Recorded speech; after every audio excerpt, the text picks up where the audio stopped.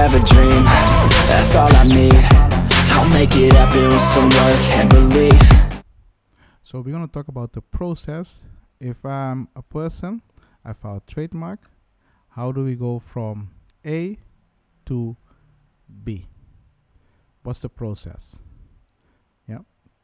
The thing is, like I said on the website, you can find more information about this.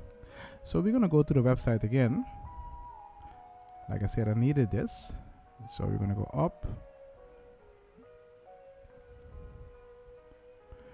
You see the website, the main entry. When you're on the website, you go down, and here you see procedure of trademark. So we press it, application,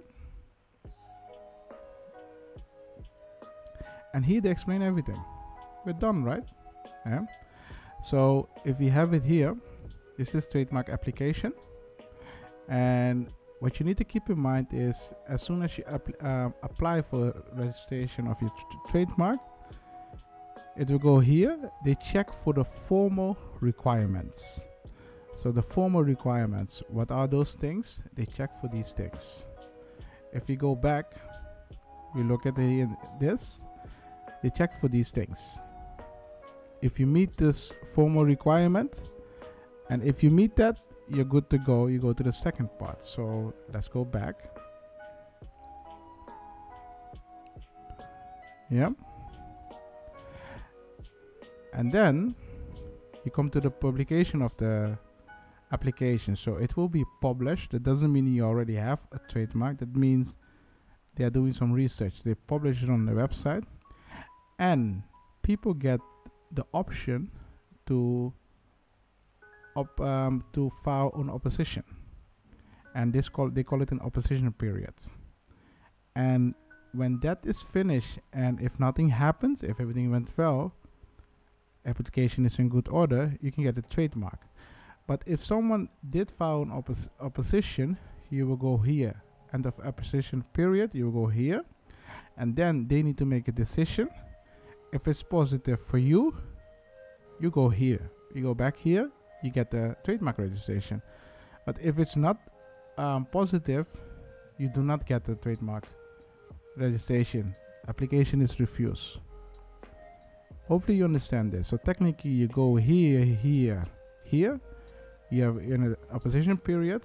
If there's an opposition, they make a decision. If the decision is positive for you, you get a trademark. If it's not positive, you do not get a trademark. That's how it works. Sometimes when you have an opposition, you will get a letter where they ask you to send you more information about the trademark. And this is where people get scared. Is just follow what they are asking you in the letter, and then you will see what happened. When your application got refused, that doesn't mean it's the end of the world. It just means you just lost your money for the application. So when you try to register a trademark, try to do it smart, because when you do it smart, it can save you a lot of money. Otherwise, you have to do it again. You cannot file again the same trademark. Sometimes you cannot do that, but if you meet the requirements, sometimes you can file the same trademark, but for another things. So keep that in mind. So this is the whole process. Okay? I showed you how you can go to this website and see how it works. They also explain it here, how everything works.